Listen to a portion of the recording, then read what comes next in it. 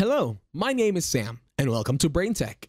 In this video, I will show you how to save TikTok draft video. To start, open your TikTok application in your mobile device. Once you are on TikTok, create a new post by clicking on plus in the middle. In here, create or take any other video that you have. Go ahead, take your time. Once done, click on check. And then in here, click on next. Now, click on the drafts button on the left corner. Once you do that, go to your profile, then open your drafts. In here, open the draft that you have just made. In here, tap on post. And then click on post video.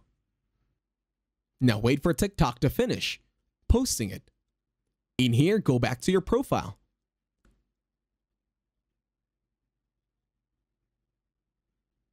Now open your new video, tap on the three dots on the right side, and then click on Save Video.